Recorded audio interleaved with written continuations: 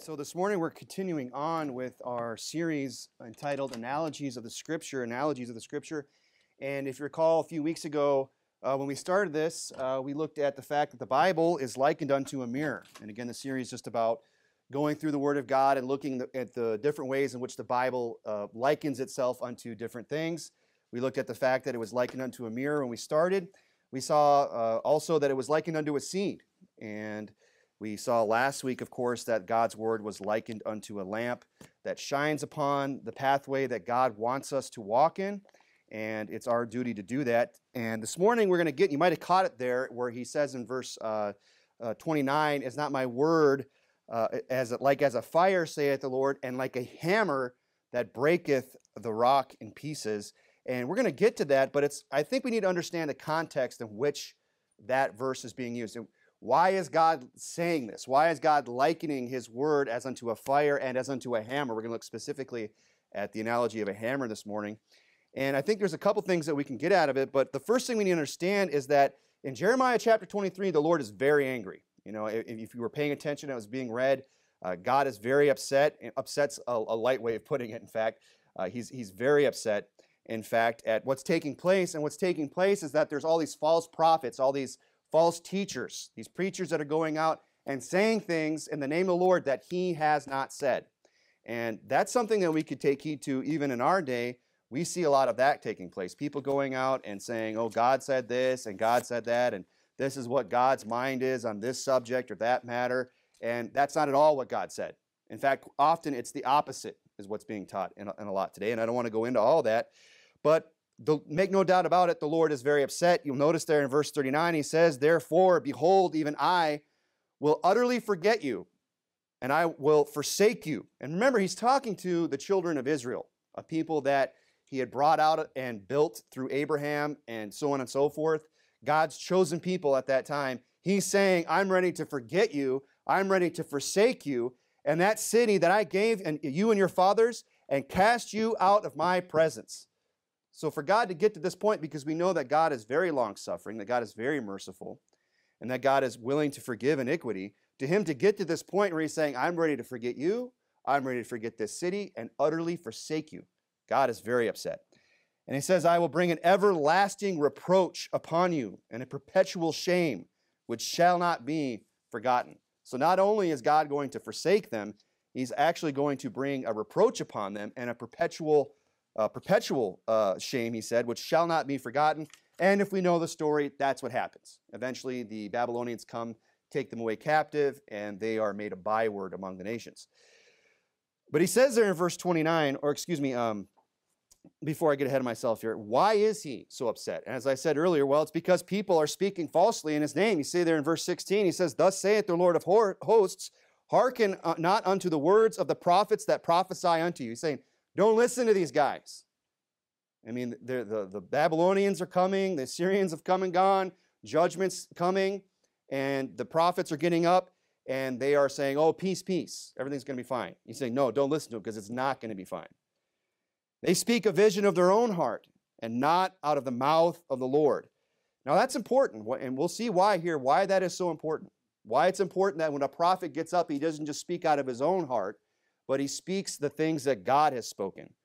That he speaks not the vision of their own heart, but the things that God has told them to speak. It says in verse 17, "And they say still unto them that despise me, the Lord hath said." So these prophets that are getting up and prophesying falsely, they're saying the Lord hath said. They're trying to give themselves credence. They're trying to give themselves validity through the fact that they're saying, oh, I'm speaking in the Lord's name. And they're not speaking in the Lord's name. And what are they saying? Ye shall have peace. And they say, unto everyone that walketh after the imagination of his own heart, no evil shall come upon you. It's this positive only message that we see today. God's not angry. God's not upset. God just wants your best life now.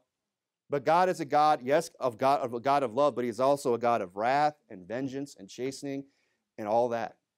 And they're getting up and saying, oh, no evil shall come upon you, to a group of people that God says that they are walking after the imagination of their own heart. They're not following the commandments of God. They're not living for the Lord. And they have these false prophets. And this is what's really making God upset, is that these false prophets are getting up and saying, oh, no evil is going to come to you. That's a complete lie. Look, if you walk after the imagination of your own heart, evil will come to you. God will get upset. God will judge. God will chasten. It's a lie. Verse 21, he says, I have not sent these prophets, yet they ran. I have not spoken to them, yet they prophesied. So what's making God so upset in Jeremiah 23 is not just the sin of the Israelites, of Judah, but it's also the fact that these false prophets are getting up and saying, everything's fine. Everything's going to be okay. And here's the lesson they need to learn from this, is that it upsets God when the people do not try the prophets. If these people had been smart, they would have said, wait a minute, we know that we're not living for the Lord. And these guys saying in the name of the Lord that everything's going to be okay. What they should have done is tried the prophets and not just believed every word. And that's what we need to learn to do today. There's going to be a lot of people that stand up and open up a Bible and pray in the name of the Lord and say, I'm going to preach the Bible. And we need to be, and they're going to speak lies. They're going to preach falsehoods. And the only way we're going to know it is if we ourselves try the spirits of the prophets that the Bible tells us to do. Look at verse 37. Thus shalt thou say to the prophet, what hath the Lord answered thee? He's saying you need to try these guys out. You need to go to that prophet and say, what hath the Lord answered thee? And what hath the Lord spoken? But since ye say the burden of the Lord, therefore thus saith the Lord, because ye say this word, the burden of the Lord, I have sent unto you, saying, ye shall not say the burden of the Lord. Therefore, behold, I, even I, will utterly forget you, and I will forsake you. He's saying you should have questioned him and say, what hath the Lord spoken?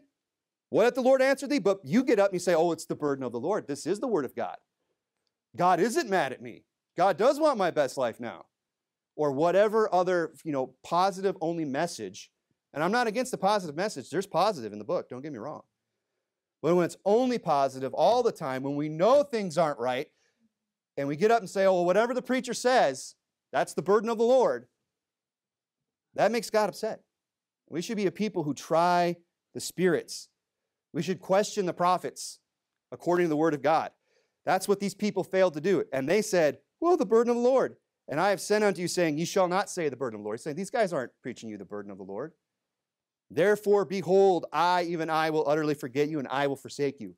What's making God so mad to the point where he's saying, I'm going to forget you, and I'm going to forsake you, is that people are not trying the spirits of the prophets. They're listening to a false prophet. They're listening to lies and saying, oh, what that preacher's saying is right. And that's what we see today, don't we? We see so many people lifting up some false prophet, some guy who's just speaking lies, just speaking a positive-only message. Everything's okay. And he's just lying to them. And all the people, they'll go there and they just, oh, we love that.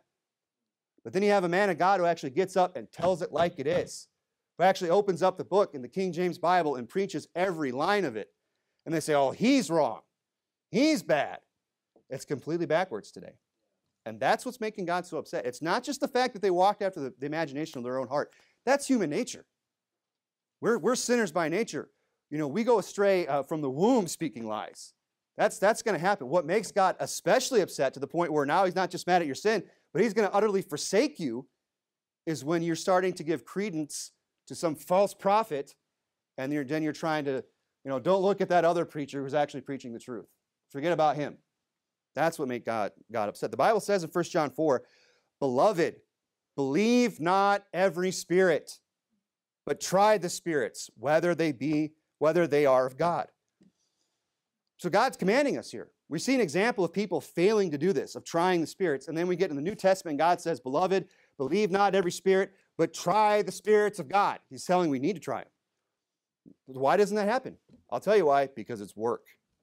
Because you actually have to know what the book says. Because you actually have to open it up and actually listen to what's being spoken and then compare it to what's actually written. It takes diligence. It takes effort. It takes a spirituality that, quite frankly, a lot of people just don't want to have in their life anymore. And you know what? They're going to suffer for it. Not only are they going to suffer themselves from not knowing what the Bible says and being led astray, but it's actually going to make God upset. That's what he's going on here in Jeremiah. He says you need to do this, you need to try them. Why? Because many false prophets are gone out into the world. This is in John's day. Already in John's day. Before the apostles have passed off the scene, he's saying many false prophets are gone out into the world already. Let me ask you something. Do you think there's more or less of those today? There's more. There's more false prophets today than there are even in John's day. We see them everywhere. If we're being honest, if we look, if we actually open up the book and we compare this person and what they're saying to what the Bible actually says, you know what we'll start to recognize? False prophet. We'll try that spirit. False prophet. False prophet. They're everywhere. And it's our duty as Christians to take the Word of God and try the spirits, lest we upset the Lord. The Bible says in Acts 17, these were more noble than those in Thessalonica, in that they received the Word with all readiness of mind. You know, that's the attitude you had to come to church with. I'm here to receive the Word with all readiness of mind. I'm here to hear what the Bible has to say this morning. With the readiness of mind, and search the Scriptures daily. Emphasis on daily.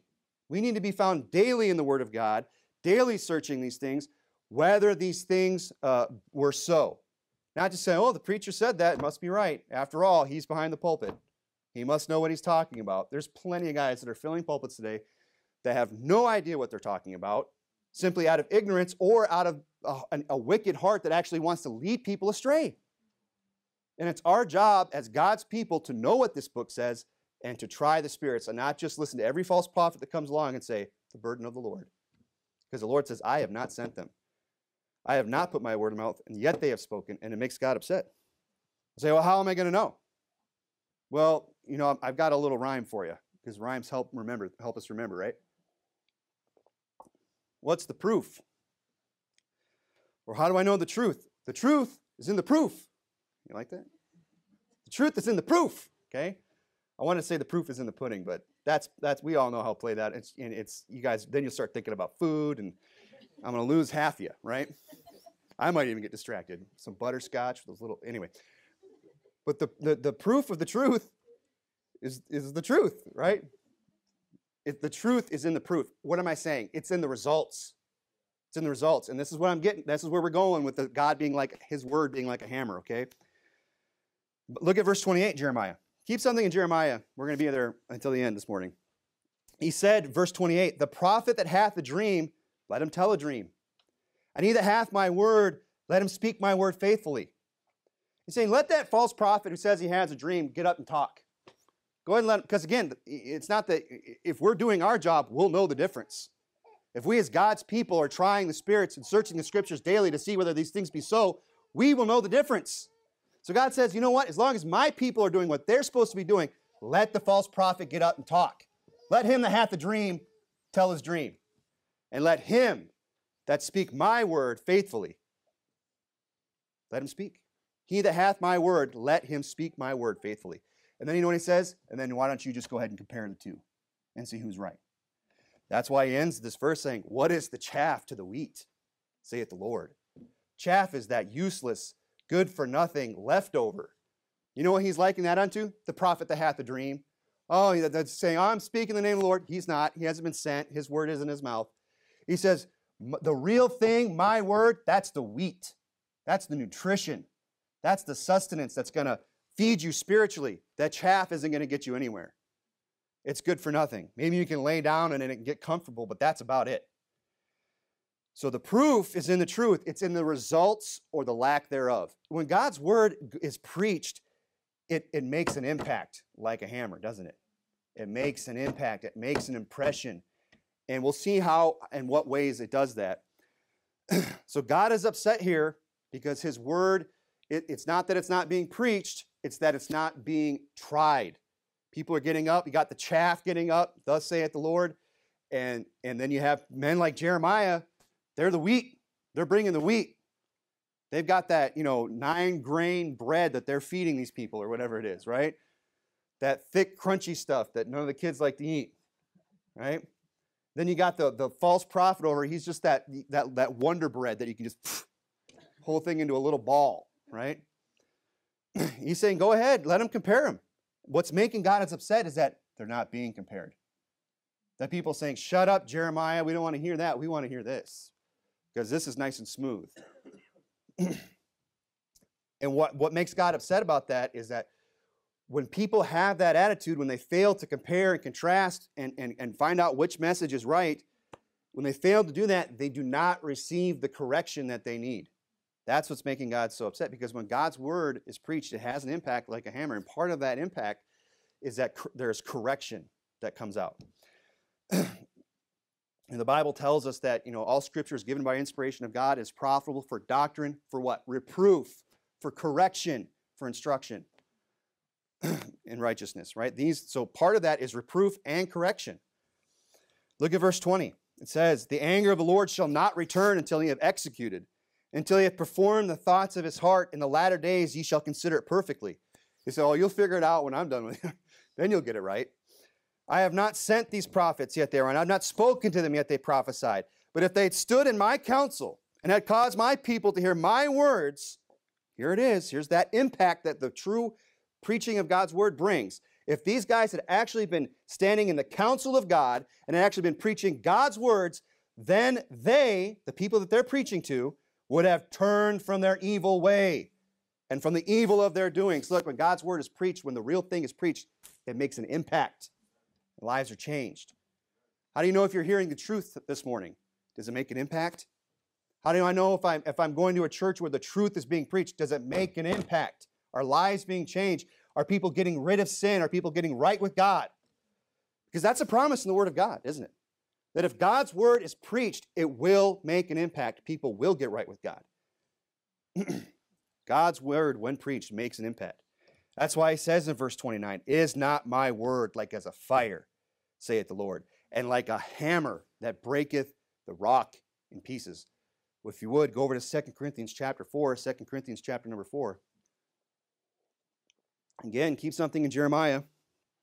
2 Corinthians 10. 2 Corinthians 10. When you get there, you might want to keep something. You can, if you'd like, keep something in Corinthians. We'll be back to 1 Corinthians later. God's word is like a hammer. And we need to be a place where that hammer is being swung. I mean, we can find a lot of other churches today where the hammer's not being swung, but rather, they've got like a little feather where you can come in and they'll just tickle your sides. Does that feel nice? They have a little back scratcher for you. Or one of those ones, whoever saw the head massager. Yeah? Okay, good. Right? I'm not making this up. That little wire, it's got to be a joke. We never got one, but There's plenty of that out there. There's plenty of preachers going to get up, and they're not going to pick up the hammer of God's word. They're going to pick up the little feather and go, Gucci, Gucci, goo. Make you smile, make you laugh. And look, I'm all for, a spoonful of sugar helps the medicine go down. I get that. There's nothing wrong with a little bit of humor. But ultimately, the duty of the preacher is to preach the word of God, because that's what makes the impact, like a hammer. And a hammer can be used to either build things or tear things down, can it?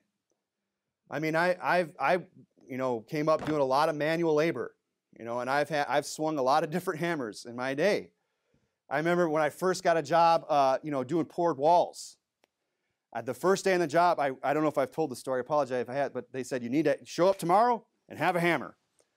So me being the young guy, I kind of didn't really know what from what. I went home and I went through my mom's, got in her sink, and I found her pink toolbox, and I opened it up and I pulled out this little plastic hammer. I think it was yellow, and it's just this little guy. And I showed up with all these roughnecks, ready to pour concrete, these belts, and just all leathered from the sun and everything. And they all looked at me, and I kid you not, they said, "Is that a Betty Crocker hammer?" They said, "Where'd you get that?" It's a guy from my mom's kitchen. "Oh, you got Betty Crocker hammer." And I was so offended, So I got rid of that hammer, and right after work, I went down to Sears, got me the biggest 32-ounce Craftsman I could find. I showed up the next day, I got this bad boy right here. What I didn't know is that when you have I got to stop, but the hammers that are flat, when you swing a hammer like that, you don't see it, but it vibrates. And from that, swinging that thing and hitting those panels, and it vibrating in my hand, I would wake up in the morning, have to pry my hand open, and this thing would click. Anyway, it has nothing to do with the story, but different hammers for different things. Hey, did my mom's little Betty Crocker hammer serve a purpose? Sure it did. You could hang a little picture with it. You couldn't beat hardened concrete off of an aluminum panel with it. And, who's ever swung a sledgehammer, right? Are you going to use a sledgehammer to hang a picture? I got that, honey. Just hold her right there. Steady. No. You're going to use it to break things down, aren't you? You're going to use it to punch a hole through a wall, to punch a hole through a casting, to bust up something that needs to get removed and turned down. That's how God's word works. It can work either way, though. We'll see that here in a minute. The Bible says in 2 Corinthians chapter 10, look at verse 3, "For though we walk in the flesh, we do not war after the flesh. For the weapons of our warfare are not carnal." Now, can a hammer be a weapon? Oh yeah, the war hammer, right? "But mighty through God to the pulling down of strongholds, to casting down imagination." See, when God's word is preached, that's what it does. It pulls down the stronghold. God's word is like that sledgehammer that just gets swung and just starts taking things out right at the base, busting up foundations and breaking up old habits, old ways of thinking, things that have been ingrained in us, things that have been built up in us. God's word has that power to just break it all down, to cast it down. That's why God gets so upset when people don't find the real thing, when they don't find where God's word is being swung like a hammer. Because when God's word is swung, it makes an impact, it makes a change. Part of that change is tearing things down, isn't it? And so because God's word, like a hammer, makes an impact, God is angry when it is not preached, because that's what changes people's lives. It might not make them feel good all the time. You know, I'm sure it doesn't feel good to hit somebody with a sledgehammer. But spiritually, sometimes that's what we need. That's what we need, a swift kick, right? So here's the thing. If God's word makes that impact, isn't it the preacher's job to swing that hammer? If it's not my own imagination, if I'm not just going to, look, I could get up and just preach a motivational sermon or whatever. You could just close the book and not even use a single verse and just, tell you how to develop good habits, whatever. I mean, motivational speakers go out there and talk about all manner of things, don't they? They bring them into these big Fortune 500 companies to motivate their employees, and it works. And there's grain of truth. You know what I've often found is a lot of times in those type of areas, those type of speakers, a lot of, whether they know it or not, a lot of the things they teach are actually biblical principles. But my job as a preacher, and any man of God who's going to get up and preach the word of God, his job is to swing the hammer of God's word, because that's what's going to make a difference. Like a sledgehammer, to destroy, to deconstruct, right? I didn't have you go there, but in Jeremiah chapter 1, go to Isaiah 58. Isaiah 58. The Bible says in Jeremiah 1, verse 9, "Then the Lord put forth his hand and touched my mouth. And the Lord said unto me, Behold, I have put my words in thy mouth." He didn't say, "Jeremiah, just go tell them whatever you think's right. Jeremiah, just, whatever you think they need to hear, I'm sure you got the message." And Jeremiah very well did have the message. But God very specifically says that he put his word in Jeremiah's mouth, not his own word. "See, I have set thee this day over nations and over kingdoms, to root out and to pull down and to destroy and to throw down." That sounds like destruction. That sounds like when God put his words in Jeremiah's mouth, he knew it was going to make an impact like a hammer. And what was it going to do? It was going to pull down. It was going to root out. It was going to destroy. You say, well, that sounds negative, but sometimes you need the negative. If you want to build something new, you got to get the old out of the way.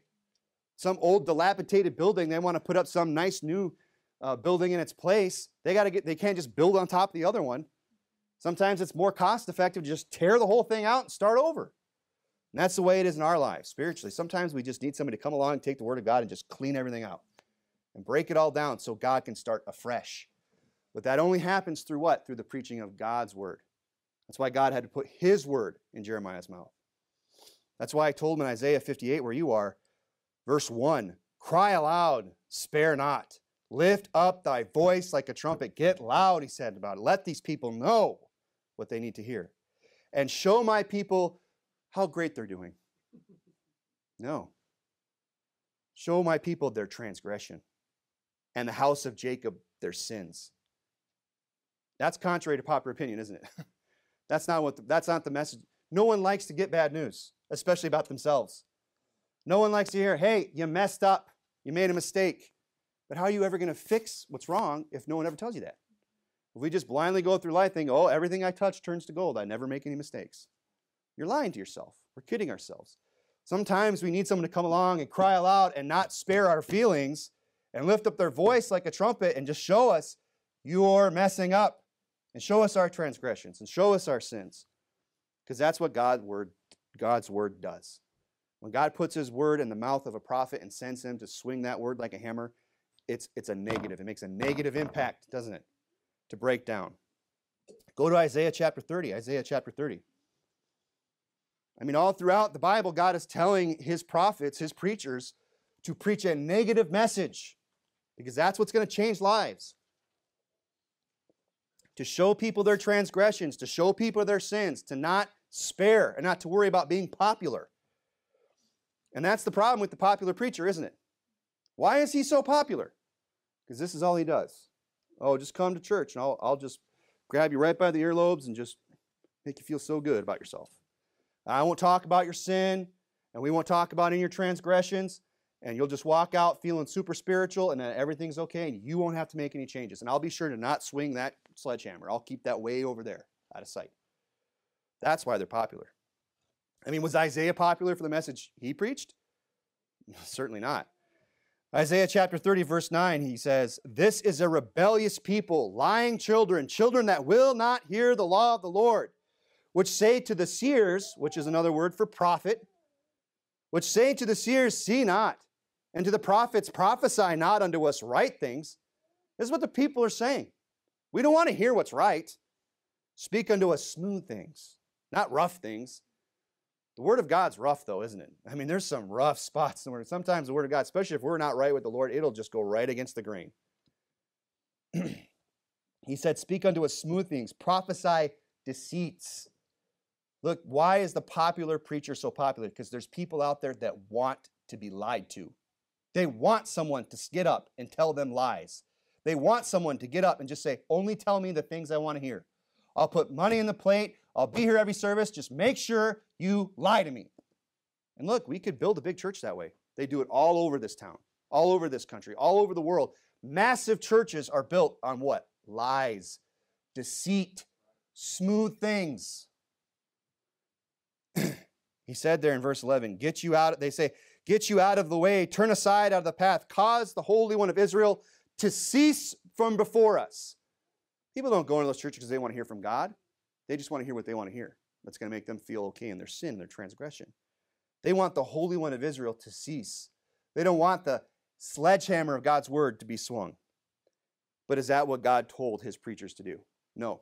Because God's word is a hammer and because it makes an impact, and a negative one at that, it is the preacher's job to preach it, whether it's popular or not. That's why he told Timothy in 2 Timothy 4, preach the word. Preach the word. Not what you came up with, not just some motivational message, not just some whatever. Preach the word, the Bible. Be instant. In season, out of season. What does he mean in season, out of season? When it's popular, when it's not. Preach it. Because that's what's going to make an impact. Reprove, rebuke. Those are negatives.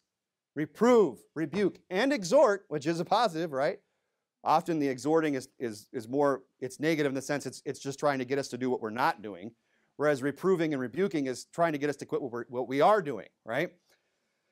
So reprove, rebuke, and exhort with all long suffering and doctrine. And the Bible warns us, for the time will come when they will not endure sound doctrine, but after their own lust shall they heap to themselves teachers having itching ears. And they shall be turn away their ears from the truth. What are they doing? Just like in Jeremiah's day. Cause the Holy One of Israel to cease from before us. Prophets to us deceits. They want to be told lies. They want to turn their ears from the truth. They want to be turned unto fables. But watch thou, he told Timothy, in all things, endure afflictions. It's not going to be easy to get up and preach God's word. Endure it. Do the work of an evangelist. It's not going to be easy to go out there and preach the gospel, but you need to endure it. Make full proof of thy ministry. So he's telling Timothy here, it's your job to rebuke false doctrine. It's your job to get up and reprove sin. It's your job to do what? Preach the word. And that's what the preaching of the word does. It rebukes and it reproves. Because God's word is like a hammer. And when it's swung, it tears down. It breaks up. It pulls down the strongholds in our lives. That's why it needs to be swung. That's why these liars aren't doing their people any good when they get up and just prophesy deceits. But they don't care because they've gone after filthy lucre. That's what they're in it for. They just want to get up and just preach some positive only message. You know how much easier it would be to just get up and preach a positive only message? Never have to talk about sin. Never have to preach against false doctrine. Just say, oh, everything's fine, and just love, love, love every Sunday. It's easy.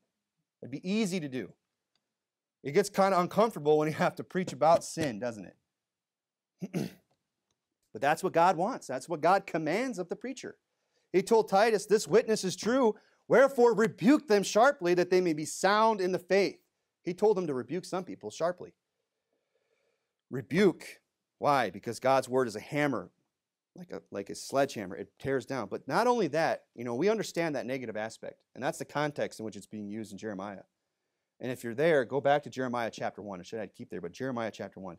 Not only is it God's word like a sledgehammer that can break down and destroy, it is also like that finish hammer. It's like that carpenter's hammer that can build up, that can put things in place, that can bring things together and hold them there. That's what God's word is, a hammer in that way too, which is more positive, isn't it? It's like a carpenter's hammer. Notice that in Jeremiah chapter 1, verse 9. Then the Lord put forth his hand and touched my mouth, and the Lord said unto me, behold, I put my words in thy mouth. See, I have this day set thee over the nations and over the kingdoms to root out and to pull down and to destroy and to throw down. Negative.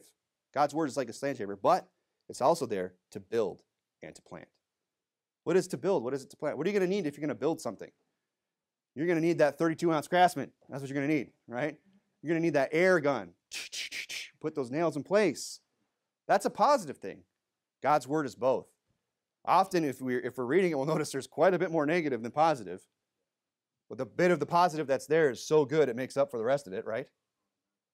But he's saying here, look, you need to use God's word. It is the job of the preacher to swing the hammer of God's word, not only to tear down, but also to build up, to plant.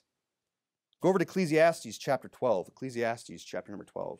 The Bible says in Proverbs 15, the tongue of the wise, which is what any decent preacher should be, useth knowledge aright. He uses knowledge aright. He takes the knowledge of God's word and he uses it appropriately. He doesn't just go in there and just start swinging. I don't know what's going to happen. I mean, if you had took a carpenter's hammer a carpenter's hammer is meant to build up, right? Put wood together. Could I do some destruction with a carpenter's hammer? Well, sure I could. I could put a hole right through a wall. You can destroy things just as easily if you're not using knowledge aright. But the guy who gets up and uses a knowledge aright, he's going to be the type of preacher that can also not only tear down, but also build up with the word of God, because God's word is like a hammer. And often we can liken that unto a carpenter's hammer, one that's made to build. And I believe there's a really good illustration of this in Ecclesiastes chapter 12. In Ecclesiastes chapter 12, it says in verse 11, the words of the wise are as goads, and as nails fastened by the master of assemblies, which are given from one shepherd. Say, well, what's the Bible saying here? Well, I think what you have here is two illustrations. I think you have two, this is 4, this is 2. You have 2 illustrations, right? You have the illustration of a shepherd, right? If you just look at the verse there and take out, the words of the wise are as goads, comma, then skip past and then go to the next comma, which are given from one shepherd. So that's one illustration, but then you have this other one in between it as nails fastened by the masters of assemblies. I believe you have 2 illustrations here. And people have different takes on this. Some people want to say it's all referring to the same guy. That's not how I've ever read it. It's not how I've understood it. So that's how I'm going to preach it, okay? Preach it the way I know it, okay? But he says the words of the wise are as goads, and that's one illustration. We're not going to focus a lot on it, but that is what the words of the wise, the words of the preacher, right, are as goads. Now, what's a goad? Well, you've probably heard of to goad someone. When someone's goading you, what are they doing? They're prodding you, right? They're trying to get you to do something. And that's what often preaching does. Like he told Paul, like the Lord told Saul, rather, on the road to Damascus, it is hard for thee to what? Kick against the pricks. He wasn't talking about walking up to a cactus and just drop kicking it. He was talking about the fact that the Lord had been working on his heart, that he'd been goading him, that he'd been pricking him. Because, that's a tool that they would have to move, beasts of burden along. You'd have a long, sharp stick that came to a point, and it was called a goad. And you could goad that animal along, keep it moving, right? So that is one illustration. The words of the wise are as goads. Sometimes the wise, the preacher's got to get up and goad us to get us to do what we got to do, to corral us, to move us in a certain direction, right? And they're given from one shepherd, the Lord. The one I want to focus on is that second illustration, where he says, the words of the wise not only are as goads, but are as nails fastened by the master of assemblies. So the second illustration, I believe, is that of an assembler, of a builder, of a carpenter. Okay.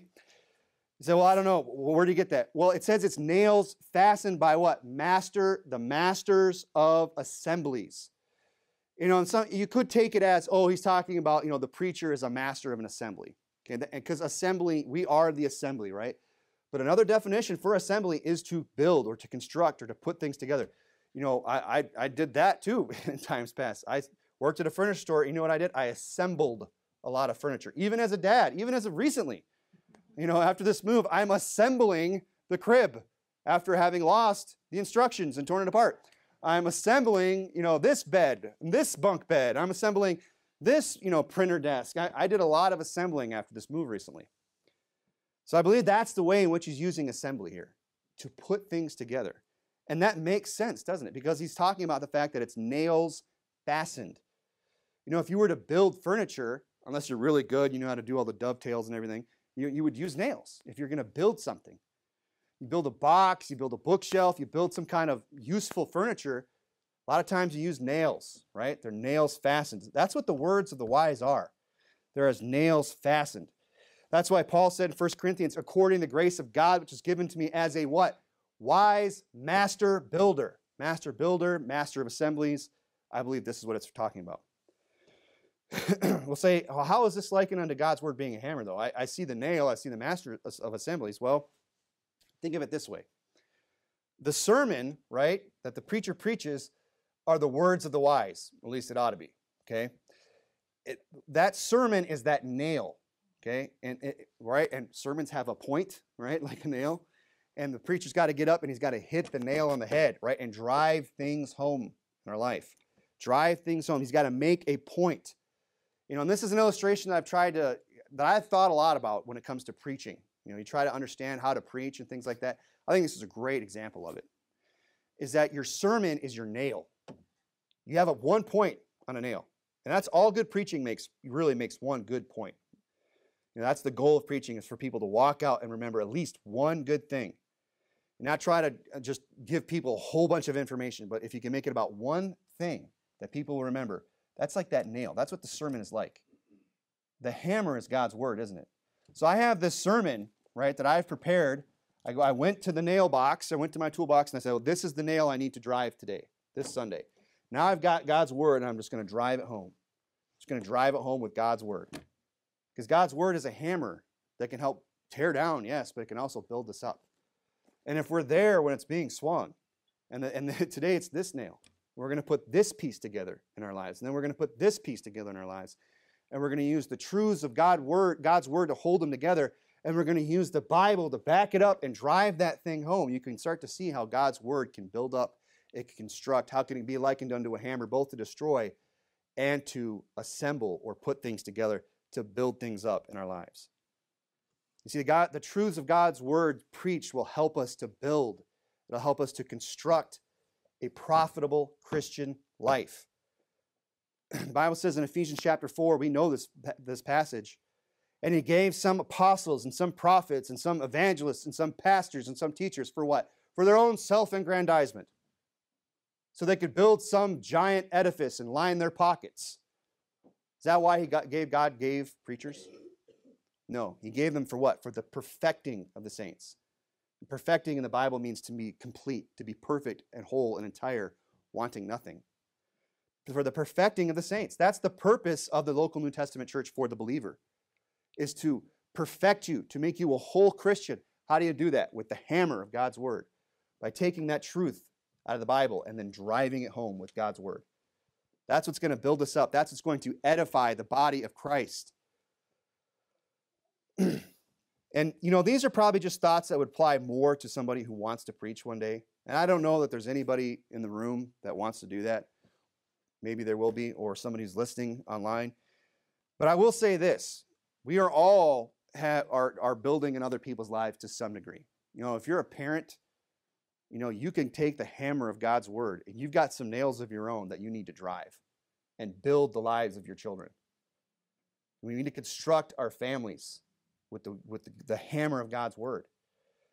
And driving a nail, anybody who's ever done it knows this. Is that AC on? Could you check that for me? Somebody? Fabian or somebody?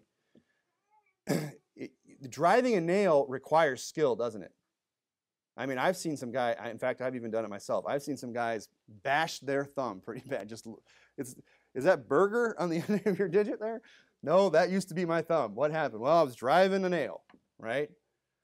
It requires skill to drive a nail. You got to know where to hit and when to hit, right? That requires, you got to respect boundaries. As a preacher, that's something I have to remind myself. I have certain boundaries. I can't just go meddle in every area of people's lives and pry into people, and I don't want to, by the way. Here's the thing: I've known preachers that have been like that. I think it's their business to make it's their business to make everybody else's business their business. But as someone who's here to just swing the hammer of God's word, I need to have pinpoint accuracy. Otherwise, somebody's going to get hurt. I'm going to hit something that doesn't deserve to get hit.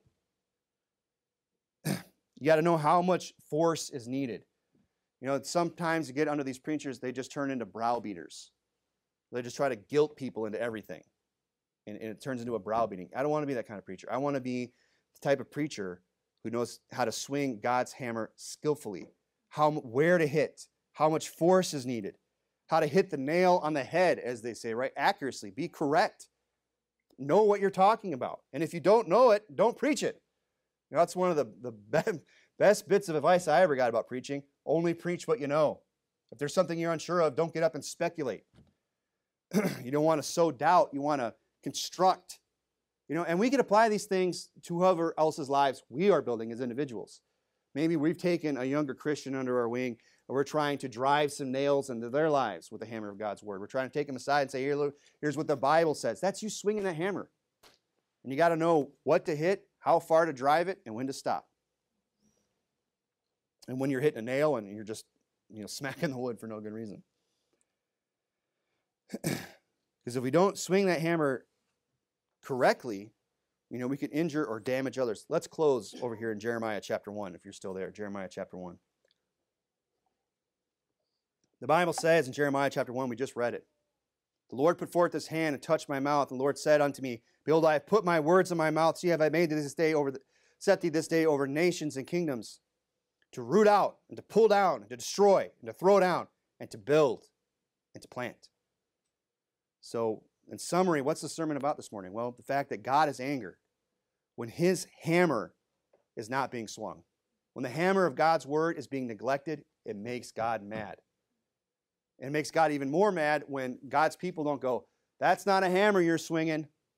You better get that hammer out, preacher. And that's where we ought to want to be. When God's people are saying, well, I'm just going to go wherever they're swinging, the feather duster. No, we need to be where the hammer is being swung. Because God is upset with his people when that hammer is neglected. Because that's what's going to make an impact to to tear down and to build up. So the question is this. God's word being a hammer this morning that can break down and build up, are we using it in our own lives? Are we using it in the lives of others?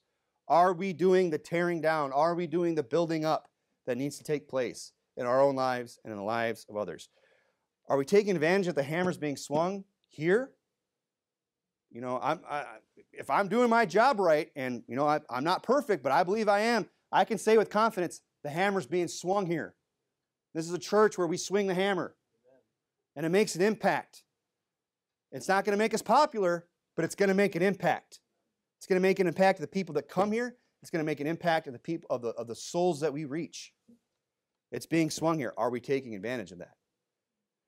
Because a hammer, here's the thing about a hammer. God's word is like a hammer, but a hammer can't build anything until it's picked up and swung.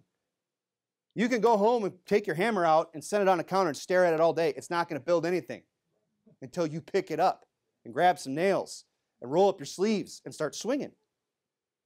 And that's the truth about God's word, isn't it? God's word isn't going to make an impact in your life until you're where it's being preached and until you're reading it for yourself. God's word is a hammer this morning, and we should be where it's being swung, and you know what? We should pick it up ourselves and swing it too. Because that's what's going to tear down, and that's what's going to build up in our lives. It's a powerful tool that God has given us to do a lot of, tearing down and building up. It's a powerful tool. But are we picking it up? Are we taking advantage of it? That's the question. Let's go ahead and pray.